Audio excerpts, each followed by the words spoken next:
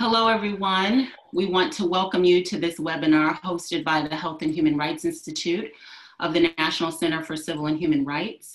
This is the fourth installment of the Health and Human Rights Institute's web series devoted to addressing mental health disparities. Today, we will be discussing trauma-informed care relating to gender and intersectionality violence, and we have an engaging presentation planned for you. This virtual series is made possible through the generous sponsorship of the National Black Talk Association for Education and Talent Development. My name is Maya Watson, and I bring you greetings on behalf of the Health and Human Rights Institute. We want to thank you all for being here today, as we know that hearts may be heavy across this nation now for several different reasons. Before we begin, we must acknowledge that we are on the hills of a weekend filled with protests and unrest following the brutal murder of yet another unarmed Black man. 117 years ago, intellectual and scholar W.E.B. Du Bois wrote that this nation has not yet found peace from its sins, and the freedman has not yet found freedom in his promised land. Over a century later, this statement remains true. Violence against Blacks by government actors and police has existed long before technology and cameras were able to capture it. This violence is rooted in a system that is systemic racism and oppression that has plagued this country from its very inception. The Black community and others have been weary for a long time, as this violence often results in only few arrests and convictions of police officers. Fatigue from this oppression was addressed in our April 20th webinar entitled "The Toll of White Supremacy on Mental Health." We encourage you to watch it on our website and to pass the video along to your friends and loved ones. In order to stop the senseless killing and make democracy more than a mere illusion, each of us, the privileged elite and the marginalized, must work to ensure that excessive force is unacceptable in our communities, to bring those who engage in such excessive force to justice, to make politicians and leaders who stoke the flames of racism and hate accountable for their words, and to hold the human rights of all people as sacred. With that being said, I would like to welcome each of you today, and we hope that you are doing well at this time. We would like to clarify that the thoughts and ideas expressed today are those of each individual. They do not reflect the views of the National Center for Civil and Human Rights, nor any of its agents, employees, or components. We invite our attendees to ask questions through the Q&A link option on Zoom, and then we will pose those questions to our panelists during our question and answer period at the end of this event. This is Mental Health Awareness Month, and we will be discussing how trauma resulting from violent experiences are implicated in behavioral health disorders. To aid us in this discussion, we have a great panel lined up. Serving as our facilitator will be Dr. Dabney Evans. Dabney is the Associate Professor of Global Health in the Rollins School of Public Health at Emory University. She is also an advisory board member to our Health and Human Rights Institute, and she will introduce the rest of the panelists. Dabney, thank you for joining us today. Thank you so much for having me. Like everyone else, I have a heavy heart, and my brain and my heart is also filled with righteous outrage, as are all of you. I wanted to share a little bit of art from my neighborhood that I came across this weekend, which was a sidewalk tribute to those that have been senselessly murdered at the hands of police, with police violence and police brutality, and to recognize that this is a trauma, as Maya mentioned, a trauma particularly for our communities, our Black and Brown communities, and one that is perpetuated by systems of power, including white supremacy and hegemonic powers and patriarchy. So I want us to remember today, as we open up our conversation about trauma-informed care and gender-based violence, that we mourn the deaths not only of George Floyd and Tony McDade and Ahmaud Arbery here in our own state of Georgia, but also our sisters who are sometimes forgotten in this war, including Breonna Taylor and so many others whose names we must say and we must demand justice for during this time. So let me try and get my technology going here.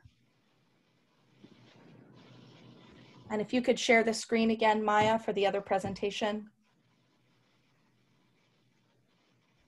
Thank you. And next slide, please.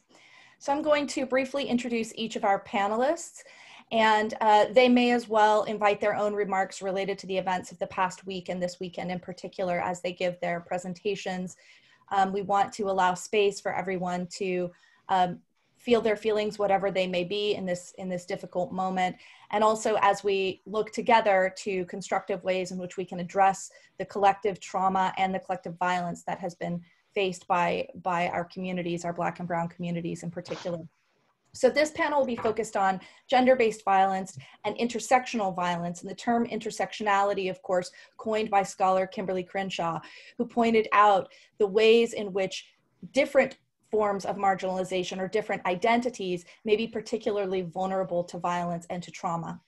So each of our esteemed panelists brings a different perspective about the particular populations that they work with, and we'll be hearing a lot from them about what we can do collectively and individually to address trauma through trauma-informed care and with a particular attention to gender.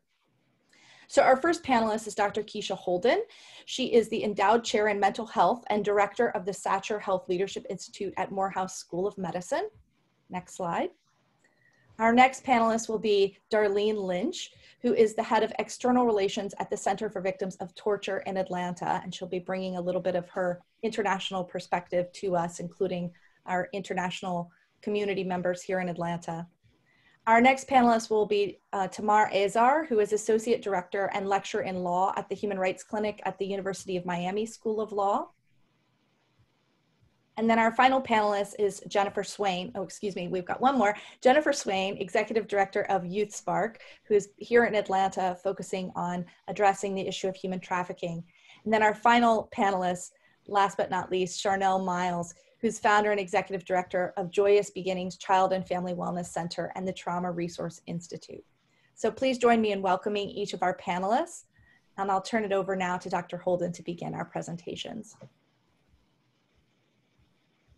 Good afternoon, everyone. I too want to echo the sentiments of Dabney and Maya concerning the state of where we are in our nation today as it relates to racism, systemic racism, anti-violence initiatives and protests that are happening across the country. I am really, I think it's very timely that we're having this discussion around trauma and how to support those around coping with trauma, given the context of what we're dealing with nationally, and certainly in various communities, locally and across various ways in which we interact with family members and friends. I'm a psychologist and the associate director of the Satcher Health Leadership Institute, and I primarily focus on looking at ways in which we can support individuals, Black women in particular, who are dealing with post-traumatic stress disorder, depression, anxiety, and other ways of coping, but more from a strengths-based perspective. And so I'm just going to share with you today a little bit about a project that we have ongoing at Morehouse School of Medicine that is really around resilience and how to build African American women who have been impacted by post-traumatic stress disorder or PTSD. And so it's entitled Building Biobehavioral Goal-Directed Resilience Training Among Black Women or African American Women. It's the NIH-funded study, and it's ongoing, and it's a really collaboration between the Satcher Health Leadership Institute, the Department of Psychiatry and Behavioral Sciences, and the Department of Community Health and Preventive Medicine within Morehouse School of Medicine. And these are the faces of many Black women that some are smiling, some are not.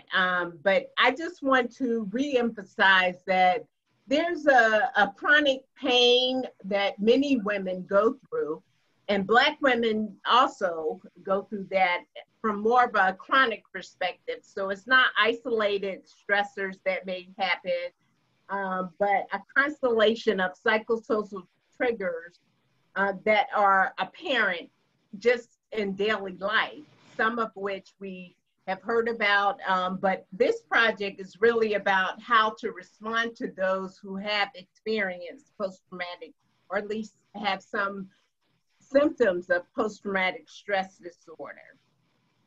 And just to give you a little background about PTSD, post-traumatic stress disorder, it's centered around, it's a psychiatric condition that is really about how people react to, from a psychological, physical, and mental perspective as it relates to trauma.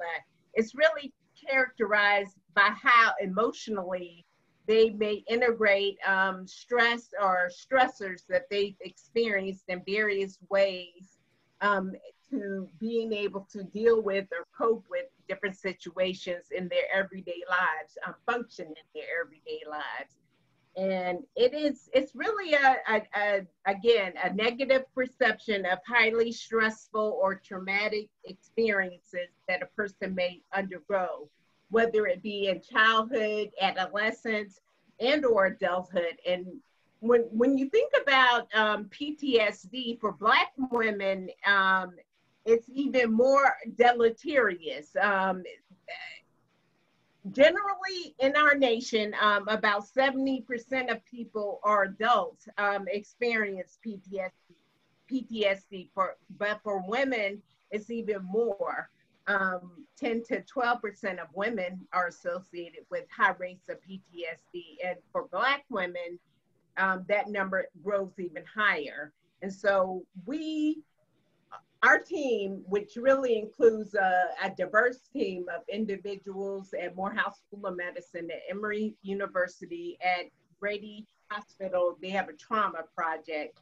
And we're looking at ways in which we can help to reshape the narrative around how to respond to some of the symptoms of PTSD. Next. Okay. And so the overall project goal that we have is wanting to look at ways in which we can implement a skills training or skills-based, resilient skills-based intervention to help women deal with better PTSD or symptoms of PTSD. And so it's really about how to address some of the trauma-informed ways in which individuals, women, Black women, may respond to or deal with their experiences of trauma. And so we want to look at how we can be effective in implementing more of a culturally centered, gender-specific intervention for these women, and look at some of the physiological outcomes, whether it be sleep, how their heart rates may change, and how they respond to the trauma that they've experienced. But it's really about also reshaping the way in which they think about or respond to how they're going to operate or function in various aspects of their life.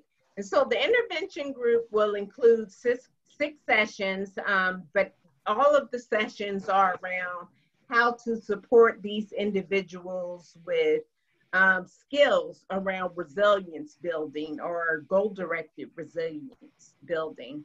And we'll measure the changes that happen with these individuals, these women, and their overall health and wellness.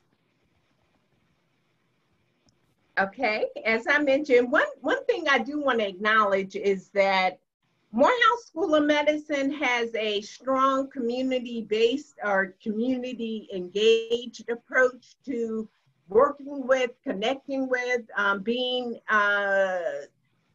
in relation with others. And so we go into communities and try to at least get as much information as possible about how to respond specifically to them. And so our approach is really looking at how we can tailor our intervention such that the curriculum that we're using, we made it a little more culturally sensitive, culturally responsive, and such that when we teach them or train them around goal-directed resilient skills, that we'll be able to help them to, one, as I mentioned, cope better, but also function better, but also be able to respond in a way that's going to be healthier for them in their lives. And so overall, we're looking to really impact the community, support individuals in the community, have women such that they are able to connect with care, mental health care in particular, and in a primary care setting. Because one thing that I know, and many of you may be aware of, is that many ethnic minorities may not go to a specialty appointment or referral. They may actually use their primary care center, if they have a doctor, primary care doctor, to connect them with mental health services, or at least to be the first step towards screening for different ways in which they may need to connect with a provider who can provide mental health services. And so we want to encourage their participation in care, overall health care, mental health care, and also how integrated care it can be advantageous to everyone's experience overall. Dr. Satcher, who is our Surgeon General, 16th Surgeon General, former Surgeon General, one statement he has made often is that there is no health without mental health. And this is understanding that there's a true integration between how we look at our overall health, and mental health is a part of it. So traditionally or historically, mental health has been separated from someone's general physical health. And so we need to begin to see how those work together seamlessly, really, to understand that there really is no health without mental health. And so I only have 5 minutes, so I'll stop there, but of course I want to respond to any questions towards the end that anyone has. Thank you so much, Keisha, for bringing that important perspective. And you are completely right, and Dr. Satcher completely right. There is no health without mental health. I'm sure that we'll have many questions about the ways in which we can bring mental health and trauma-informed care into primary care and prevention and public health spaces. So again, we invite people to type their questions into the Q&A so that we can have a lively discussion with each of our panelists as we after we hear their remarks. So we'll move on to Darlene. Thank you. Thank you so much. I'm happy to be here, and as Dabney said, to bring an international perspective. Over the past week and the past weekend, I've been thinking a lot about our clients at CBT. And at CBT, we serve survivors of torture from all parts of the world, and many from African nations. And you know, in those countries, in many countries, people are coming here because they see the United States as a refuge, as a place that can be peaceful, as a place that respects each other.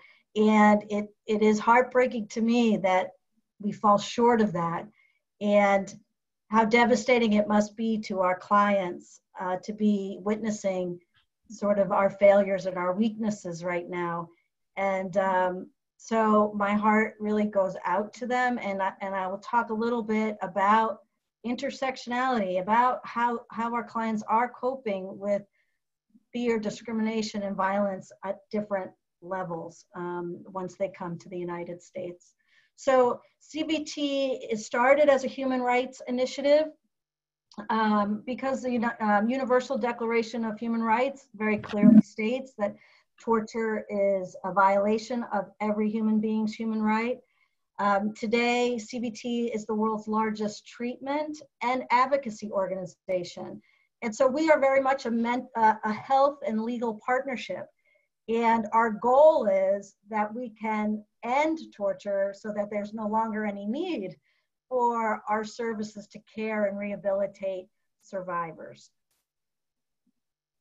So we now work in all parts of the world. As I mentioned, we are in several parts of Africa, but also in Jordan and also in Minnesota is where we're founded. And then you can see the small center that we now have in Atlanta. And we started in Atlanta just a few years ago. And we do a lot of what Dr. Holden discussed. We are interdisciplinary service provider where we have psychotherapists, we have social workers, case managers, professional interpreters, in-person interpreters, and we provide holistic and culturally adapted and trauma-informed care to each and every one of our clients, no matter where they come from in the world. So, you know, a lot of folks in the United States don't know what torture really is. And what we define it as at CBT is it's a deliberate and systematic dismantling of a person's identity and humanity through physical or psychological pain and suffering. It's not intended to seek out information or any other purpose as a method of national security or anything. It is a method of destroying human beings. And it is a violation under US law, under international law, and a violation of human rights. And in context of this summit, not only does each human being have a human right to health, but you have a human right to live free from torture under a separate convention, the UN Convention Against Torture and Cruel and Inhuman and Degrading Treatment, and a separate right to rehabilitation if you are subjected to that. So who and why is affected by torture in the world today? And really it's everybody. You know, there's no one profile. It's men, women, and children. At CBT here in Georgia and internationally, about 50% of our clients are women or girls. And sadly, at some of our CBT centers overseas, very large proportion of our survivors are children, either children who witnessed the torture of their parents or children who were tortured themselves in order to get to their parents or to harm their families and communities. And our clients are targeted for a variety of reasons. They're targeted because of their religion, because of the part of the country that they come from their ethnicity, or because they are speaking out for democracy or against corruption, or for their right to practice their religion in their country. A huge variety of reasons calls them to the attention of political authorities and of police and causes them to be targeted for torture. And, you know, it impacts the whole family and community. When your family member is tortured, your family learns to become silent. And when you have a second person who's tortured, the community learns to be silent. And so at CBT, we say that torture is effective at one very important thing. It creates a climate of fear that tears apart communities and destroys civic engagement. And when I read this today, I couldn't help but think how similar that is in a lot of our communities here in the United States, that the fear of authorities, of corrupt authorities and violent authorities can really diminish our communities, our civic engagement, and destroy human beings. And we see that overseas. I will say that what's interesting and particularly heartbreaking is that we see many clients from African nations, and race is not something that they are used to being discriminated against or hated for, or it's incredibly shocking that the color of someone's skin could cause such a reaction in this country. And so when they come to this country for refuge, they have to confront racism, and they have to confront, you know, the fear of living in this country. And it is really confusing and really harmful to their recovery from torture and trauma, and from their acculturation and building a new life here in America, something they're just not used to having to confront often in their home countries. So the next one, types of torture. I'm not going to go through all this, but many people in the United States think of torture as waterboarding or something they've seen in the movies, and really torture, as I mentioned, can come in many forms. Relating to intersectionality, the vast majority of our female clients have been sexually tortured. It is something that is done to destroy female human beings, and it is particularly difficult to confront through counseling. And so torture, we've talked about some of the psychological after effects from violence. Same with torture. PTSD is the #1 thing that we see. Anxiety, depression, somatic pain, feeling pain throughout your body, and suicidality is a very, very common. But there are also a variety of physical ailments too, just chronic pain from being restrained, being beaten, balance and mobility problems from being confined in small spaces or beaten on the soles of your feet, traumatic brain injury. So there's it's the whole human being. It's physical and mental all together. And at CBT, we try to address all of those things. The triple trauma paradigm is something we talk about in refugee health. And at CBT, we work with refugees and asylum seekers. So there's the pre-flight, the torture experience in their country, which I spoke about a little bit. The flight is fleeing for your life, living in a refugee camp, doing whatever you can do to survive and to find food and to find safety. Post-flight is what we just discussed. How are people dealing here in the United States? There's a whole set of additional stressors that come from acculturation, particularly in this time. So the prevalence of torture here in Georgia, it's much higher than you might think. We have about 75,000 refugees who've been welcomed to Georgia, and studies show 44% are likely to have experienced some sort of torture or severe trauma. So there are quite a few individuals here in Georgia who have had that background. And so finally, we often will say that torture is a hidden problem, just like all violence, sexual exploitation. People are reluctant to come forward, particularly so for people who don't trust their authorities back at home and probably don't trust the authorities here either. And there's a tremendous lack of access to care here in Georgia, particularly for immigrants, particularly mental health care that takes into account the cultural background and the trauma is very, very lacking. So that's something at CBT we're trying to work on. So that's what I have here, and thank you very much. Thank you, Darlene. Very important for us to remember how so much of trauma, and including torture, is hidden and really exists all around us. What we're seeing happening this week and this weekend is really an active demonstration of trauma, communal and individual trauma, and really important for us to remember that it exists around us all the time. We'll turn now to Tamar. Hi. Thank you so much. It's such a pleasure to be here. As mentioned, it really is extremely relevant right now to have this panel. We're in a really difficult moment for our country. There's very serious issues that I think we need to take stock of and address, but there's also a lot of trauma, both on an individual level as well as on a collective level. And I also just want to say that my heart really goes out in particular to the families that are grieving and the communities that are grieving right now. Just want to recognize that. So I'm the Associate Director of the Human Rights Clinic at the University of Miami School of Law, where we work on advancing gender justice and social and economic rights, both in the United States as well as globally.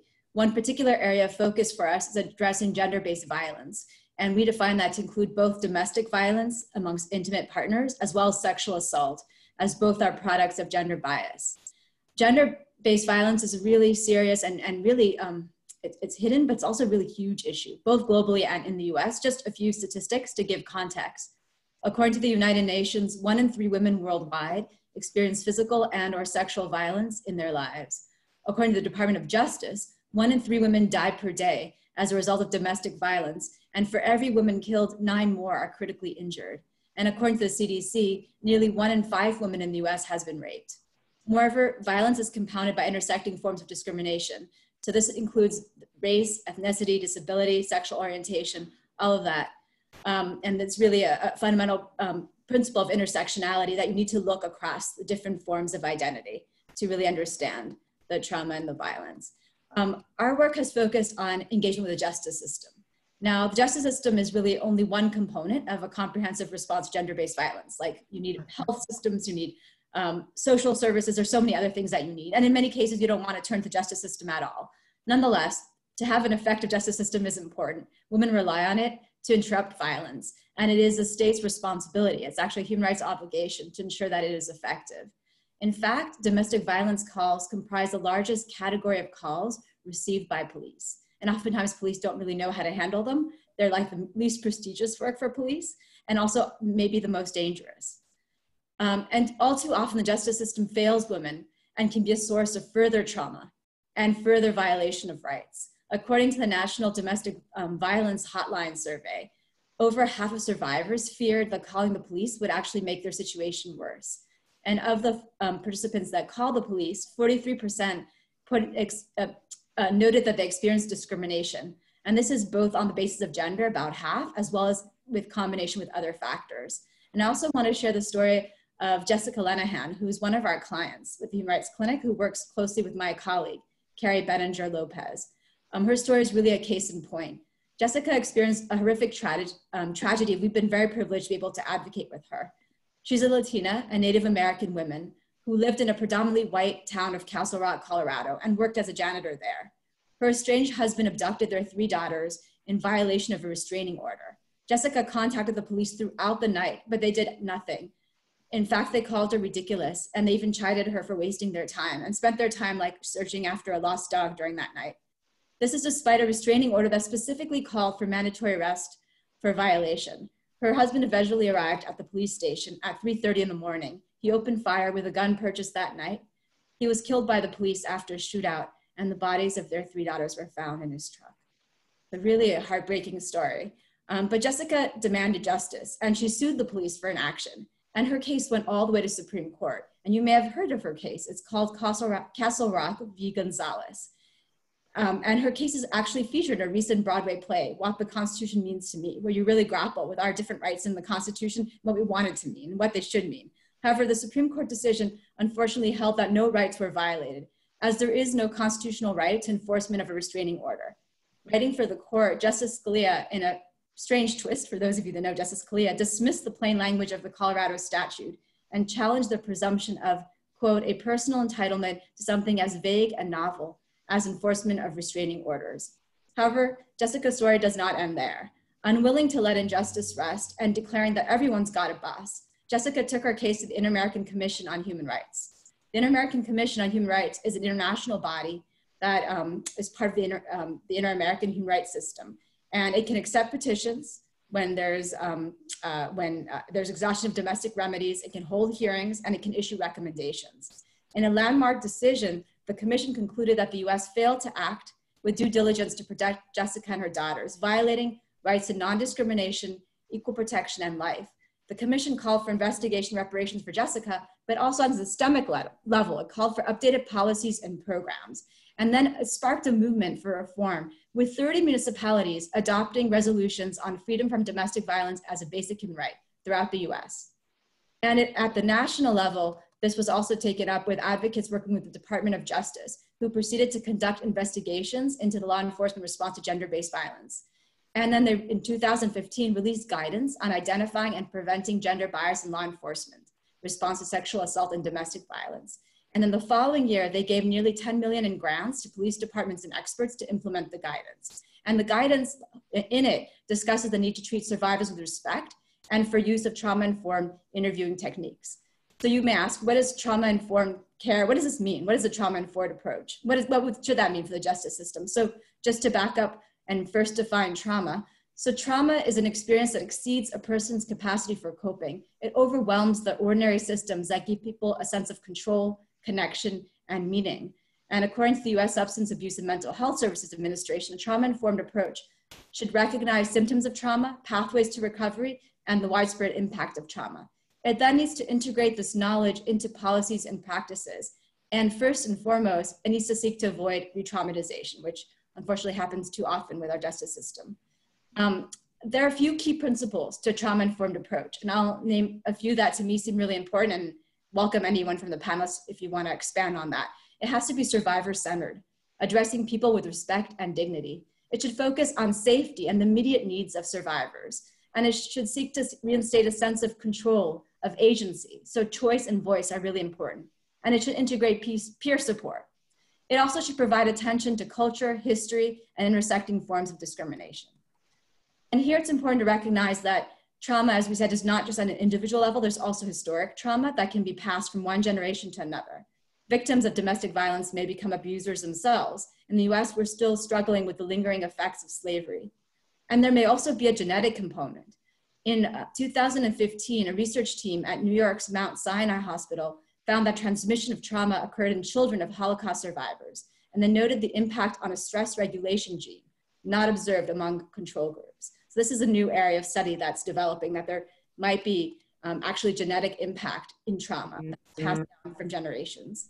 At the Human Rights Clinic, we're now in the process of developing several resources with regards to law enforcement response to gender-based violence. And we're developing a human rights framework that can be used for analyzing policies and practices. And two key principles will be taking a trauma-informed approach and recognizing intersectionality. We're also working with partners on 3 case studies using this framework, exploring challenges and good practices in the US, Canada, and Brazil. And we've also brought together all the Department of Justice grantees for a convening and for reflections. It was pre-COVID, and we can still do convenings in person, and we'll be publishing a report from this meeting very soon. Thank you very much. I look forward to sharing more with you during the Q&A. Thank you so much, Tamara, especially for sharing a few of those key principles of trauma-informed care. There are others that we can discuss in more detail, and also for raising the question of international mechanisms for human rights and bringing those frameworks into our conversation. We'll turn now to Jennifer Swain, the Executive Director of Youth Spark. Jennifer? Thank you all for being with us today and holding yourselves while we all navigate our current realities. And thank you to the panelists and for the National Center for allowing us to be able to have a conversation. And as much as the presenters and panelists who spoke before me have talked about it, I think one thing that's really key here in that we do recognize is that trauma is a very long continuum. And that, trauma happens in community, and we have to recognize that healing happens in community as well. And so from the lens of what we do at Youth Spark and our center inside of the Fulton County Juvenile Court, I think it brings about a really public and private unique model to be able to understand the trauma that's happening, but then also create systemic change working with the youth serving system. And so the work that we do is primarily associated around exploitation, abuse, and neglect. And being able to provide services really we have to kind of use that framework of the trauma and what has happened to them, and to be able to meet them where they are. And I really like Tamara bringing up the 5 principles of trauma-informed care. And I'm going to roll through these slides as well, but we can always be able to do this. But from the lens in which we do things, we definitely want to define what we see as our problem at Youth Spark. I think everyone here, and I really appreciate the lineup of panelists, because we all sort of come from a different background, and we're able to see how it all intersects and how we have to have one larger community-based response for us all to be able to have a bigger collective impact. And what we do is at Youth Spark, we have historically tackled the issue of child sex trafficking and the commercial sexual exploitation of young people. If you've been just familiar with the movement at all, we've been able to understand and see the journey of this movement over the last 20 years, and how even here in Georgia, we've been able to take tremendous strides in how we identify victims, but we've found ourselves at the top of the hill recognizing that there's so many different ways and aspects that we should be protecting kids against this. And it's not just about saving the kids and the girls, as we say it, but it's about also holding the adults who do this. And when I talk about trauma being something that happens in community, the healing needs to be the same way, because oftentimes when people begin to talk about trauma and child trafficking and the sexual exploitation of children, they want to solely focus on the story of the victim. And in order for us to really begin to move that needle, we have to not only address the needs of the victims in a trauma-informed practice, but also discuss what systems are needed and laws needed to be able to create a space where men don't grow up to become abusers and exploiters. One of the things that is something that we identify with is using trauma-informed language. And so we don't use words like prostitute and child prostitute, because we recognize that children are exploited. Children are sold for sex in adult markets. It is not something that they seek out themselves. And one thing that I find to be incredibly important is that when we're sometimes advocating for this, and children are in spaces where they can be identified, such as health systems, and we know that they are there to check out all of the physical health ailments, but how do you begin to see past the mental, the physical health, and see the effects of what's happening mentally to them? You know, some of the actual terms and phrases here, these are all, I think, just key indicators of the bigger issue of trauma. You can't really pull out one of these. And so in practice, we've always sort of said, if you have one or more of these, or two or more of these, we trained youth serving providers, such as mandatory reporters, teachers, probation officers, judges. We train them all to sort of look for these indicators. But what we have to recognize is that sometimes you can't pinpoint trauma in this way.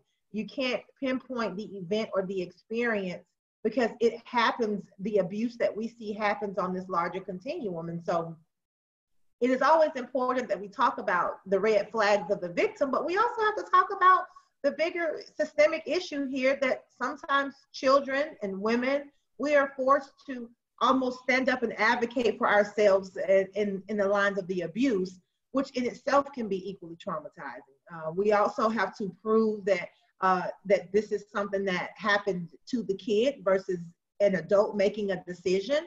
And I think one of the primary barriers of this is that we don't spend enough time talking about the demand for paid sex, which actually fuels this problem. And so it's critically important that I always bring forth, especially when we're talking about gender-based violence, we cannot simply take an approach and where we are healing our way out of this problem. We cannot take the approach and allow social services in the medical field. We have some of the best services here in Georgia available for kids, some really unique models. But until we're able to address the gender-based approaches to being able to do this, then sometimes we have to be able to have the other side of that coin, that conversation as to why we're actually here. We can go to the next slide. And I also just want to point out, when we're talking about demand, this does not mean just those people who are solely focused on purchasing sex from minors in that pedophile range. It talks about the scope of people who knowingly or unknowingly purchase sex from adolescents here in Georgia. Sometimes people refuse to acknowledge that they want something young. They don't want to acknowledge, you know, knowing their age, and they want to sort of remain willfully ignorant. But I think that's part of the problem that contributes to young kids getting caught up in the adult market, or people actually separating responses so that we are responding to those adults who did this and not the kids who got caught up in that. And we'll move along to the next slide here. And as we do that, I also just want to talk about what community-based demand reduction looks like, as well as community-based informed trauma, especially when we work in partnership with court partners as well. All of the kids who come to us really come to us because they're in happy homes. And last year, 45% of the kids that came into Youth Spark, they reported family or in-home conflict. 51% reported education disconnected. And out of that, 30% of those kids had already experienced or was coping with some trauma exposure from physical or sexual abuse. If that does not really show the way that we have to have an intersecting approach to be able to serve these kids, then we really will be setting ourselves up for isolation.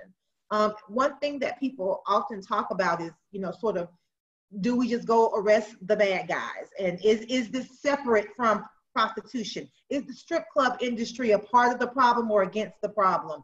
How do the adults begin to kind of push whose responsibility it is and who we all hold accountable? But I think we all hold ourselves accountable. And it's not just, you know, law enforcement. It's not just social services. It's not just the school system. It's an individual and a collective approach, because, you know, youth are caught up in that adult market.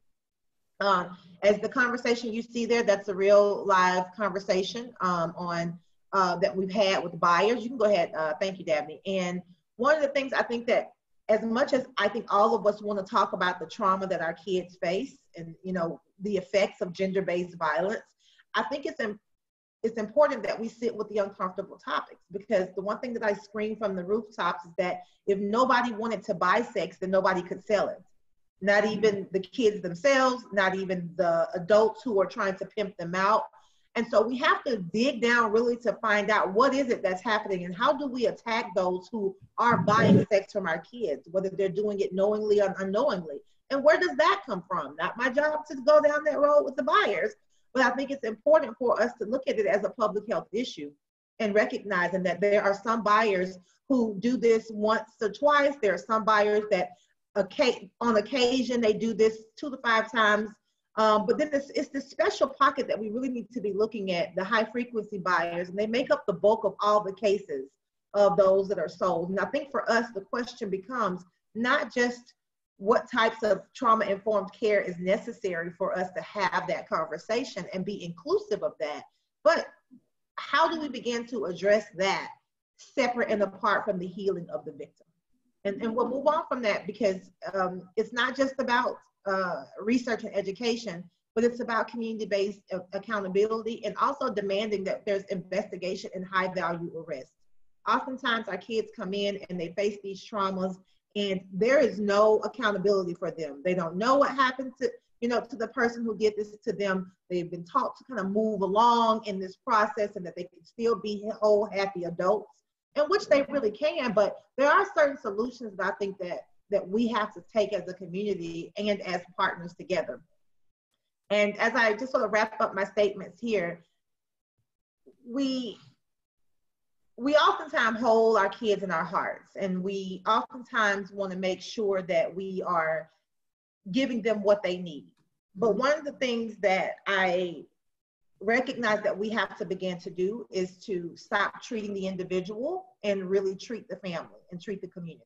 And I think that holds true now more so than ever before, as we look at what's happening over the weekend. And it is impossible for our kids and our young people to continue to see violence and disproportionately have people who look like them die or seemingly have less value. It is uncomfortable for them to see that and not see the system or our community step in and provide a solution and acknowledge that there was some wrong in there. And that, I think, is a part of the true trauma-informed care that we all should be participating in right now, but then giving to our communities.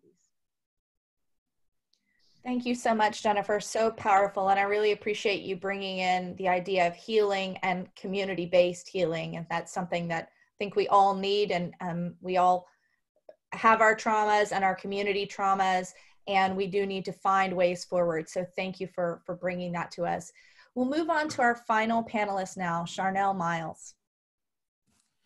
Thank you for having me, and especially to the Center for holding this forum. What better time than now, especially given the past week or weeks, particularly this weekend, and just for allowing us to hold some space to be able to recognize and, Dabney, as you said, say the names of those who were unjustly killed. And so for our agency, which is Joyous Beginnings, I just want to talk a little bit about what we do, and in particular, our nonprofit side of the agency, which really focuses on working from a generational perspective. We say a 2-gen perspective, and also really focusing on creative ways to help our young girls heal, in particular girls of color. So within Joyous Beginnings, we really focus on trauma exclusively, working with not only youth, but also their families. I kind of laugh because oftentimes when families come into the office and a parent is bringing a child in, the parent is on their way to walk out the door, and I'm like, stop. This is just not about the child. This is not a babysitting service. But this is about the family, and the family has to do the work to really move towards healing. So a few areas of trauma that we really focus on: avert physical and sexual abuse, psychological abuse, deprivation of resources, which a lot of times we see families just depleted of resources as a direct result of some generational or historical trauma, as well as treatment of girls and women as commodities or through sex trafficking. We primarily focus on, again, the family, that unit. You know, years ago, we started looking at how do you really effectively build a two-generational approach, and what does that mean? And oftentimes, as you all may know, we see a lot of families who that child is identified as the client. However, that family is really holding on to so much trauma that's just permeating throughout everyone who lives in that space or that home. And you see so many shared symptoms, like Darlene mentioned, and Keisha mentioned, the PTSD, the depression, other, anxieties. So just all types of behavioral issues that are coming out of that, but also really focusing on community. I will share, for me growing up, I experienced community-based trauma, right? Which could have sent me left or sent me right. Thankfully, I had some protective factors in there that acted as buffers. But community-based trauma, I don't think we're having enough conversation. I think is more prominent now, given where we are. But historically, we really weren't having enough conversation about community-based trauma and really how that's impacting our families. So we're focused on that area of trauma. Also, the education setting. For the past year, being able to work with the urban school boards throughout the U.S. and really having that much needed conversation about and what does equity look like in the face of mental health, in the face of trauma, working with the climate and culture teams throughout the U.S. and them to, number one, not only face some historical inequities that they've had to deal with, but being able to really have some good conversations about how do you support your students and your families around issues of equity. And then the last place we're really working on this is internationally. And I'll talk a little bit about that in terms of what our girls are doing or how we are providing that space and that opportunity for young girls who have experienced trauma to also use their voices internationally to not only learn, but also to serve. So, I really thought about some of the statistics that's out there just in terms of trauma. And we know that particularly for girls of color, the statistics are alarming. For me, I say the statistics have been alarming, right? But I think we're just now looking at them in a very different way and becoming creative and really attacking these statistics to decrease a lot of these numbers. But as someone mentioned, 1 in 3 girls will be victims of physical, verbal, or emotional abuse in their lifetime within the U.S.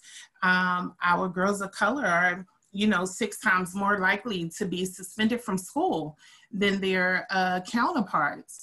And a lot of times when you look at that, it is directly linked to a lot of the trauma that they have experienced very early on, and other societal factors, how girls of color are being seen as a threat when they are engaging in non-threatening behaviors and treated as such. But then also 60% of Black girls will experience sexual abuse even before the age of 18. 60%. So again, you know, we know that the statistics are just really alarming. And for us, we wanted to find that creative way of not only just working with the girl, or but also providing a generational approach.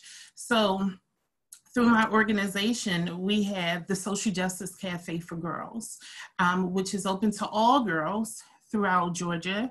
And it really provides a safe space for girls and their mothers to address these issues through mentorship, through providing mentorship and direction through social justice, giving them a lens that they can understand and create their own advocacy, as well as international travel and action, in completing social impact projects within their own communities. Because again, we want to give them that power back.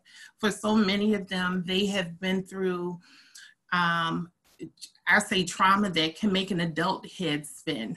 And for some adults, it's hard to really understand. But for the youth that we serve, they carry this trauma with them every single day. And it, you know, it can be sexual abuse, it could be physical abuse, it could be community-based violence, but it can also be issues such as bullying.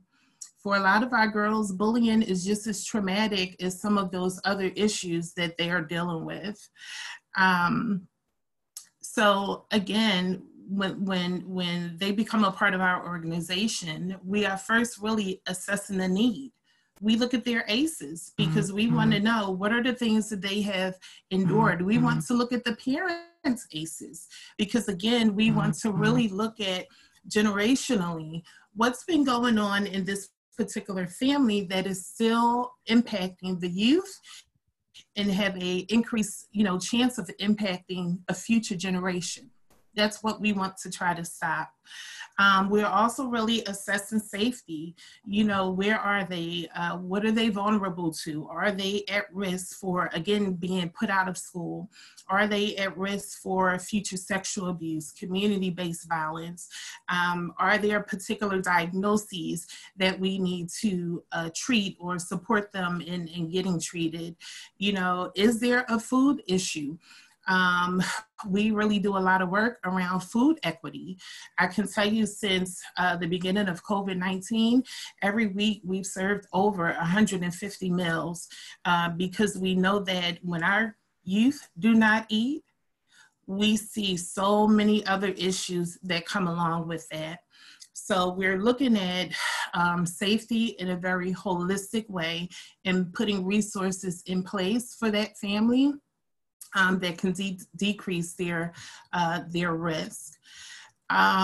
Also, just calling this thing by name. I tell people we don't sugarcoat anything. We don't do the cookie cutter approach. We are calling it by name. We're saying what it is. No more secrets, even within families. You know, it really being real with what's going on now with our youth.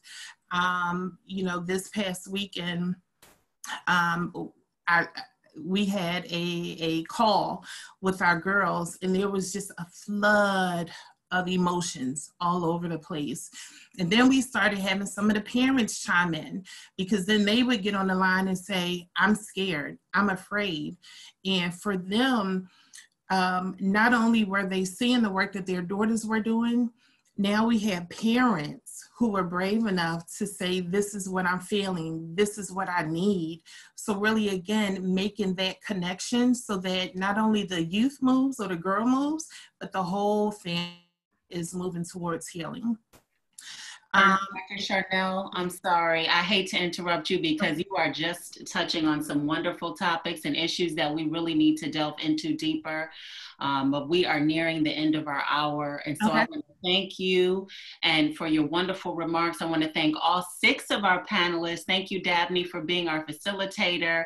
But on behalf of the National Center for Civil and Human Rights, we definitely want to thank these panelists who have devoted their time and their love and their efforts toward discussing trauma-informed care relating to gender and intersectionality-based violence. So I want to thank each of you.